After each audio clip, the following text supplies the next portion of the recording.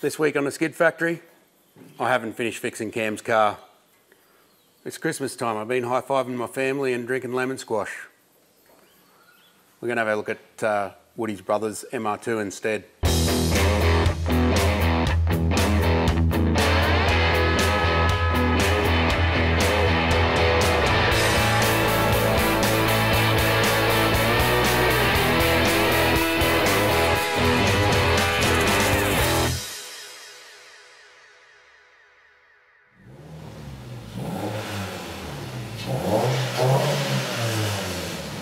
Check it out, Alan, it's your favourite 90s sports car.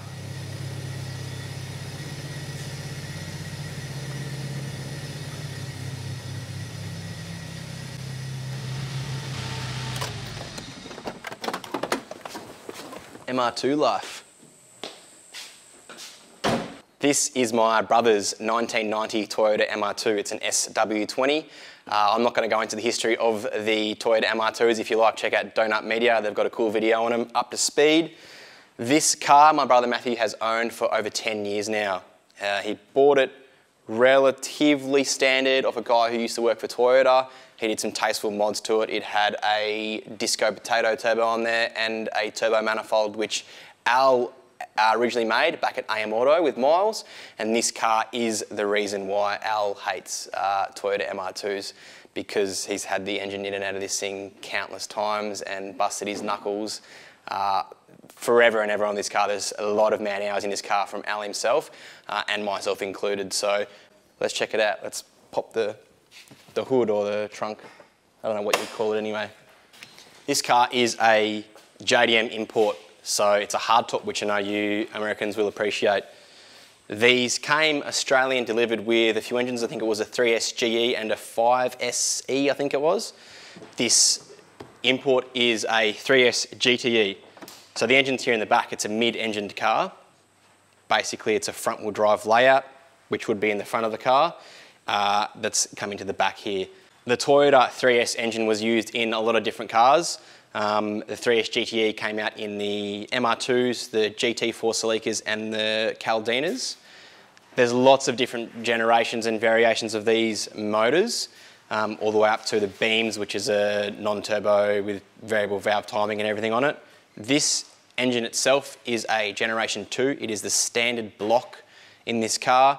A lot of the guys will upgrade to, I believe it's the 5S block, which are apparently stronger. This is making some good power, but we've never had any problems. Not that Matt drives it too much, but maybe we might find out its power limit one day. This motor makes 430 horsepower. It was tuned by the Hoff at Cleveland Exhaust. The current turbo setup on this car is a Garrett GDX 3071 with a custom steam pipe manifold and a teal 44mm wastegate. This manifold Al made back in the day at AM Auto Services. Originally was the GT28 RS, which was thrown in the bin. This turbo manifold and injectors were thrown on, and it made an extra like 10 or 20 horsepower, I think it was, which is not the best, but mainly because it didn't have the supporting mods to make more power. When it came to upgrading the engine, as I said, Matthew's had this car for 10 years now, so back when the Aussie dollar was good against the American dollar, Matthew hit up Gio at Real Street Performance. Gio, met you at Drag Week, you're a legend, and bought a whole heap of parts for this car. There's a bit of a formula, I suppose, when it comes to any car, and Gio knew what he was talking about with the 3S GTE, so Matt got a set of Wasco pistons, Manly rods, Brian Crowder 272 cams, ACL race bearings, ARP studs, and I got the car here at the Skid Factory a few years later after Matthew accumulated all his parts. The engine was built here in the Skid Factory by myself, and I then threw on the rest of the parts. So the turbo setup, which Al had already done, intake and everything was still exactly the same. There was a inlet manifold which Matthew got also from the States. Didn't quite fit. Had to do some chopping and changing to make it work, but it also ended up being an advantage for us to move it into the right spot to suit the water to air intercooler. So the water to air intercooler is actually just something which was purchased off eBay. I then had Matt Tomasini, our good friend with the twin turbo LS Skyline. He folded me up a alloy tank. I've then welded it on there. My TIG seals aren't the best, but I still can get the job done. I mounted a heat exchanger under the back of the car. The way that the water-to-air intercooler works is there is coolant running through the system, and instead of it being an air-to-air system, the water in the intercooler in the engine bay draws the heat away, then travels via obviously a water pump down to the heat exchanger, and the heat exchanger dissipates the heat. Usually you would have the heat exchanger mounted up the front. In this case, we could have done it. We wanted to experiment with a little bit of things and have it at the back. It does work. It could have some shrouding and stuff made up to make it work better, but when we're at the track at Queensland Raceway, it was a 40-degree day and it did suffer from a bit of heat soak, but at the same time it had some very good intake temps for the temperature of the day. In the process of replacing the engine, we replaced the gearbox. It's an E153, but we replaced it with a LSD variant. It's got upgraded CV joints with the standard drive shafts. Everything's pretty strong. Matthew's even missing a few launches and it's all right. There's a lot of these making some pretty stout power on these standard items and they work very well. In the process also, I painted absolutely everything in the engine bay. It's come out looking really nice. There's a lot of standard parts still used, but there's a lot of aftermarket parts which we blended in, and even stuff like the fuel filler neck I painted in this Toyota Hilux grey, which I think looks pretty epic. It goes well with everything else under the engine bay, the anodised fittings and the purple HKS timing belt and cam gears. Engine management is controlled by none other than a Haltech, which is a PS1000. Again, when it was purchased was the bee's knees. We've got 4 Toyota Yaris 1ZZ coil packs and the wiring has been all done by Al. Everything has been redone. When we first got this car tuned by the Hoff down at Cleveland Exhaust, everything was good. The Hoff's a machine. We had some triggering issues. So it originally had a aftermarket crank trigger wheel, which was originally 36-2. We then cut down to a 12 tooth plus one on the cam, which made it better. We had some noise issues in high RPM. Cutting it down to 12 tooth made it a lot better, but it still didn't fix our problem. So we ended up still using the standard distributor, which is 24+1.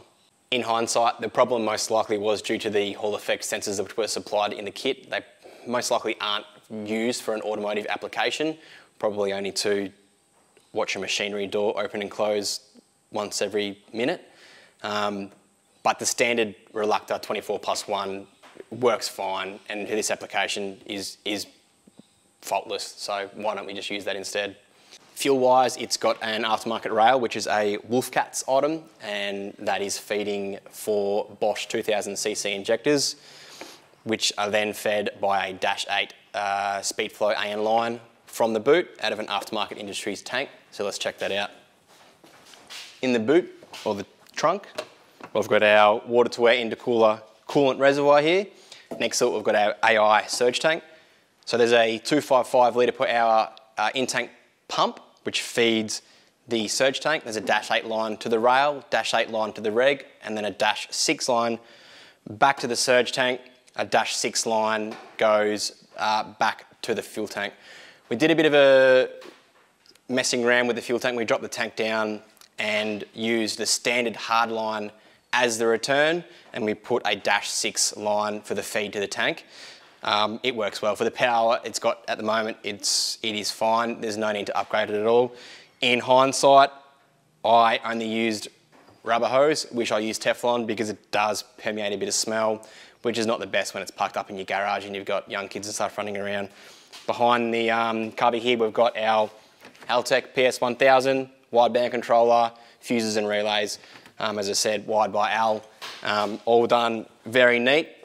That would be pretty much everything. As you can tell, it has got all the bells and whistles.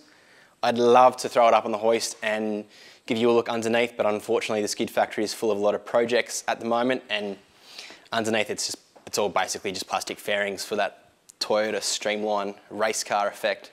We are going to go for a drive though, so let's do that. Suspension wise, this thing's got a set of Cusco coilovers. Front brakes has got a set of Z32 300ZX brakes. They are a good piece. A lot of people convert those to a lot of different cars. Good cars, those. They are good cars, yeah, they are good cars. It's probably a little bit better than this. We should have left them on as then. Maybe. This thing is a little go-kart to drive. It's very noisy inside.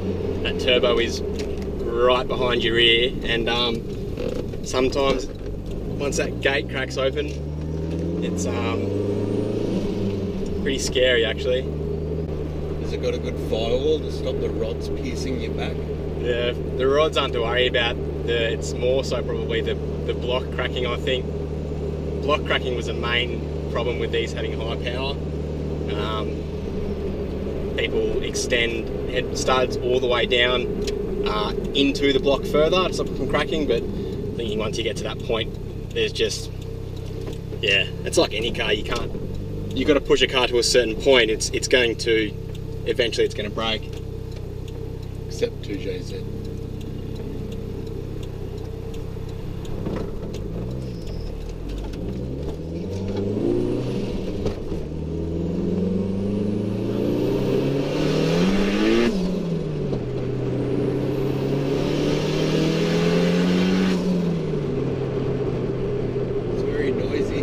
Very noisy. It is a nice little car to drive, this thing. It is a go-kart on the road.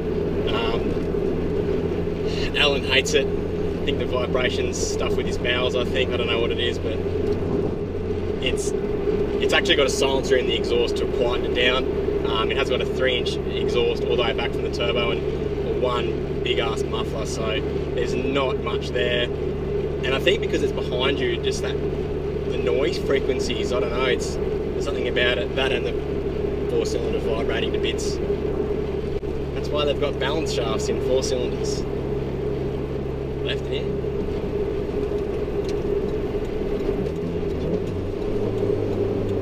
It's the Jesus hand.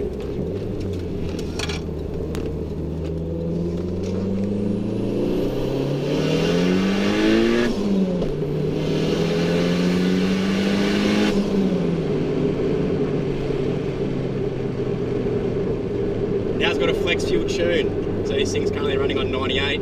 It is down a little bit on power. That's the first time I've kind of put my foot down and not broke traction.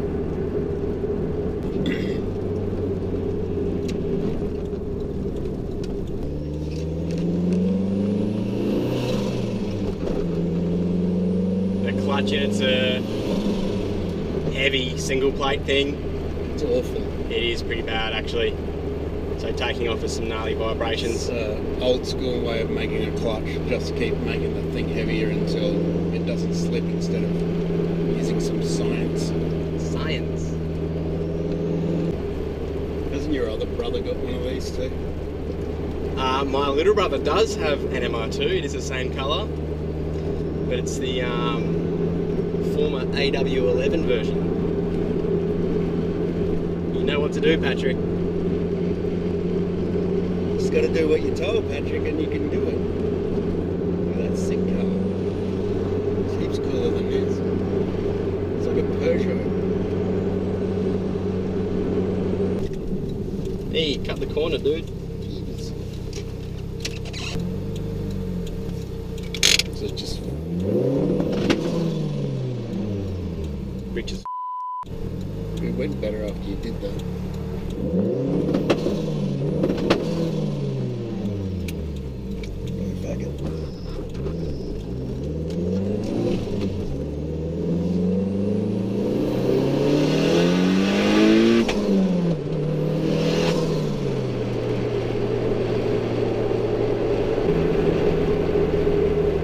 As much as I'm not a fan of these particular vehicles, perhaps because I've been terribly soured by this one in this actual car, I do appreciate that Matt loves it and has spent a lot of time and money on it.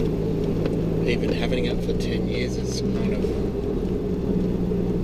special, I guess. He's owned it a third of its life. 30 years old. I bet he's never driven it like you just did. Don't worry, mate, you can take Woody's car out when he's finished it. I'm going to personally let you do burnouts in it. that pretty much sums up the Toyota MR2, the SW20. My brother does love his car and he is going to have it forever, I do see. He does have a lot of love for other filthy Volkswagens. Equally awful vehicles. He used to have a Mark 1 GTI Golf, which I know a lot of you guys like, and I do like them too, they're cool. I'd actually find that acceptable. Yeah. Not much after. You know what else I'd find acceptable? What's that? A VR6 engine in your brother's AW11. That would be pretty cool. I think you should comment if you want that done. Put the pressure on Patrick. And he can race AW11 versus SW20. I know which one won't sound awful. The Nova will be back. Relax. Alan's got a bit of work to do on it. Got a bit on. Got a bit on. I'm halfway through sorting it out. So, relax. And then we will be able to deliver it back to Cam. I'm sure he's real keen. Yeah. It seems like it's been at my place for a very long time for what was supposed to be a 4-day job. 4-day build. 4 months. Just a straight LS swap. Anyway, that's cars for you. See you next week. Thanks for watching.